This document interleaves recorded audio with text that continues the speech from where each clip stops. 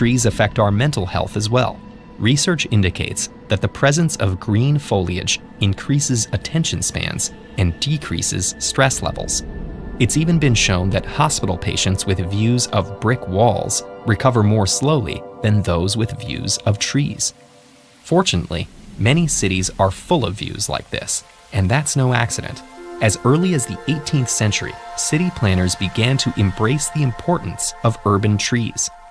In 1733, Colonel James Oglethorpe planned the city of Savannah, Georgia, to ensure that no neighborhood was more than a 2-minute walk from a park. After World War II, Copenhagen directed all new development along 5 arteries, each sandwiched between a park. This layout increased the city's resilience to pollution and natural disasters. And urban trees don't just benefit people. Portland's Forest Park preserves the region's natural biodiversity, making the city home to various local plants, 112 bird species, and 62 species of mammals. No city is more committed to trees than Singapore.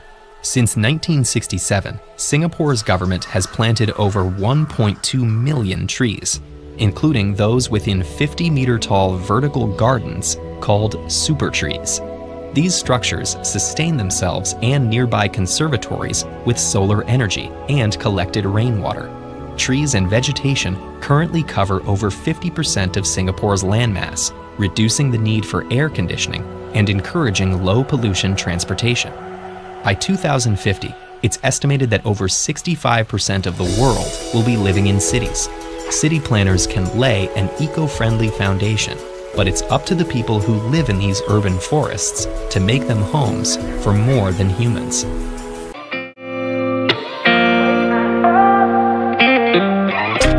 Gotta find my way to you, even though you're next to me. No matter what I do, your heart is drifting out